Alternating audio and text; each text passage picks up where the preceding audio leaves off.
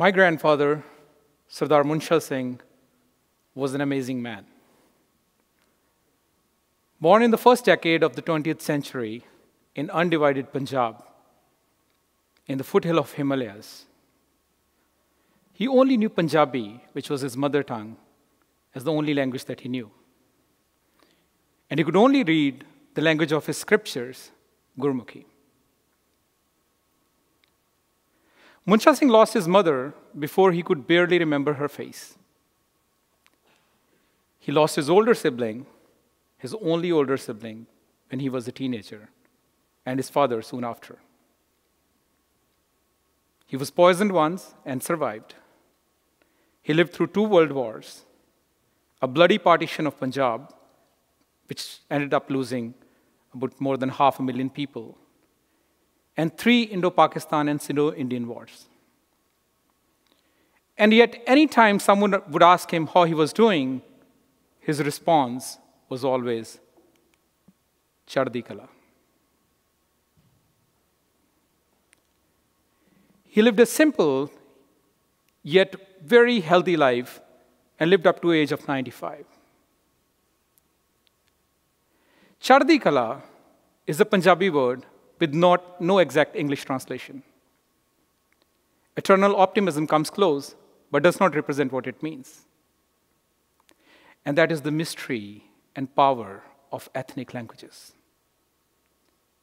They can carry encoded in them simple words that can completely reflect the ethos of life, that can change the outlook of entire communities.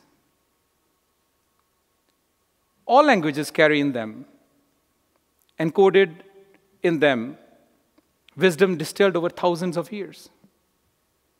And yet, over the past couple of centuries, we have lost hundreds of these languages.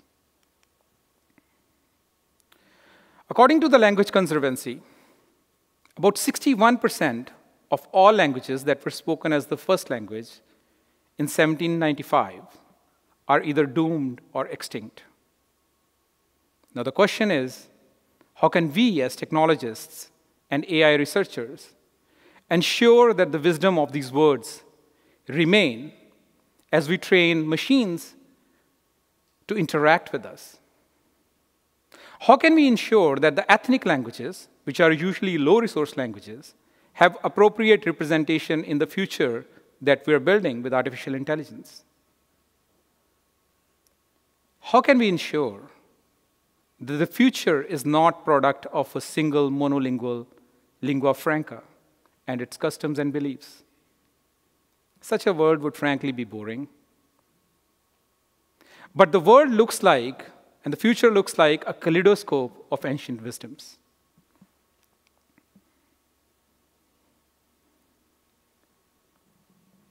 The digital computers reduced all communication to ones and zeros. Ones and zeros are called binary digits, often referred to as bits. A bit can have only 2 representations, 1 and 0. Now, this may seem very familiar to an older form of primitive communication, smoke signals.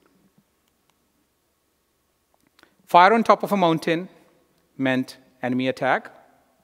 Lack of fire, all is well. Fire can be expressed as 1, lack of fire as 0. Although we have our modern communication encompasses a lot more complex forms of communication, the basis on which it pivots remains the same. We continue to tell each other yes or no, this or that, 1 or 0. When you press a key on your keyboard, it generates an electric signal, usually digitized as a series of ones and zeros. What does each of these keys mean? A key map called American Standard Code for Information Interchange was developed in 1963. key that represented 65 would mean an A, 66 would mean a B, and so on. So the Indians developed their own, called it sky. And so did Japan, and the Arabic world, and the Chinese. Everyone competed for the same keys on one keyboard. Text written in one language would look like garbled on another. And then a beautiful thing happened. The world chose collaboration over competition, and Unicode came along. One giant key table where any key could be represented from any language. 161 scripts and counting. Now, an American could write an email with Chinese words in them, and a Punjabi could publish on the web without specifically having to ask its users to download a particular font.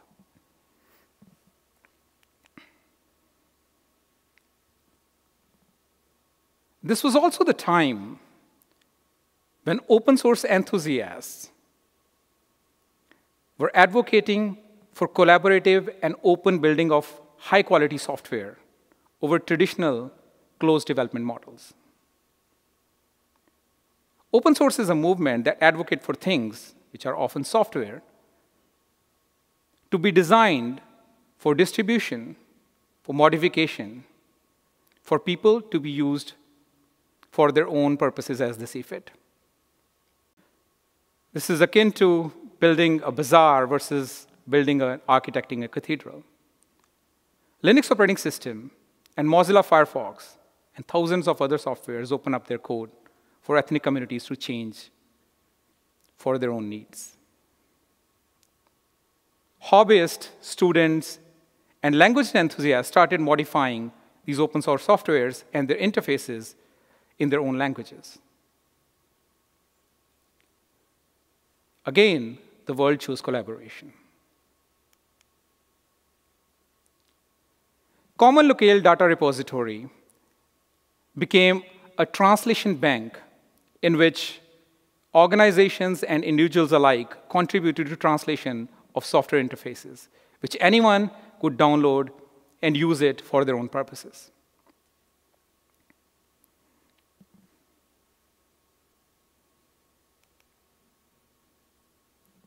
In 2004, a group of volunteers created an operating system in Punjabi.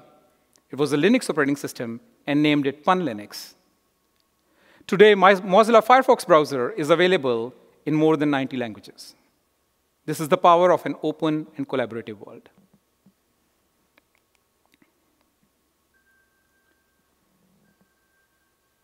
Artificial intelligence is a stream of computer science which has been around since the 1960s. It is about training the computer algorithms to do tasks that typically require human intelligence. Machine learning, which is a form of artificial intelligence methods or algorithms, allow computers to learn from patterns within the data without explicitly training them how to do it.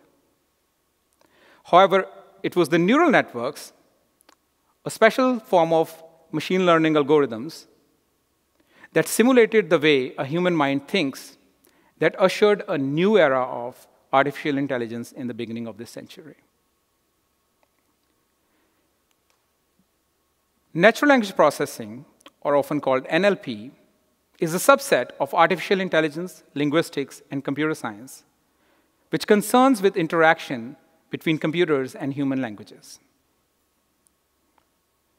Voice applications like Siri, poll predictions using social media sentiments, live translation of audio, and recently widely debated ChatGPT are all the products of advancements in natural language processing. However, when it comes to ethnic languages, the research lags far behind.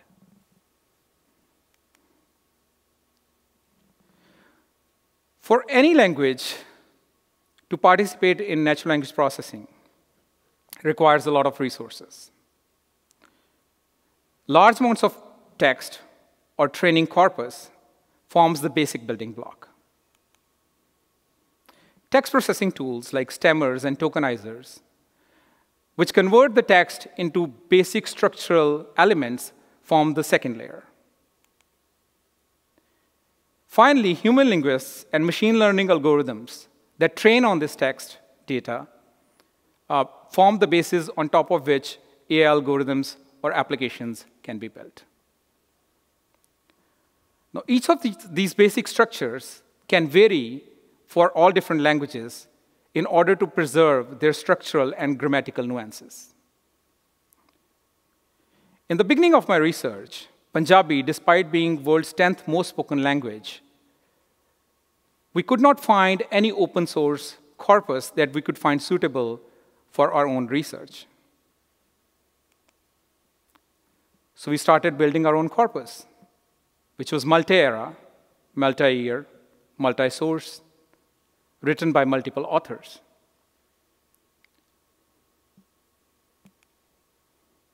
Languages are never stationary, so our next goal was to build a dictionary or a mint, which would not only track the older or ancient words, but would also track loan words or the words borrowed from other languages as they are adopted in this globalized world.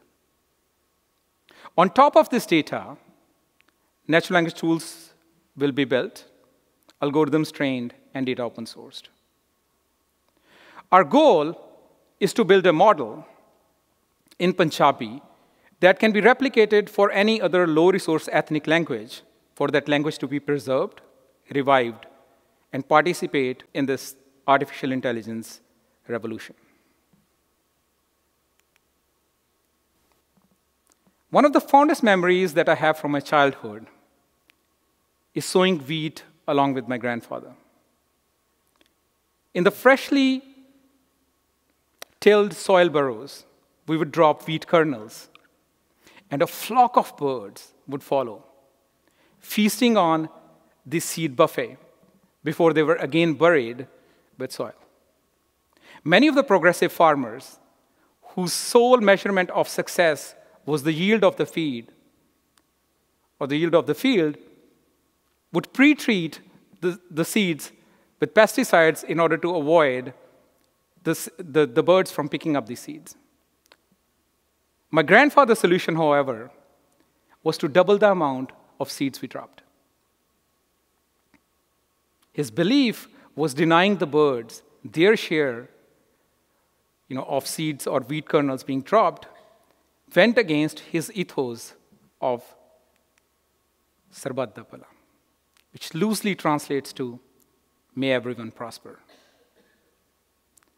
His translation of Sarbat, or all, included the man and the beast, the saint and the sinner, the trees and the environment, everyone and everything included. Sarbat da Bhala. We are at a crucial juncture of time. Problems like global warming,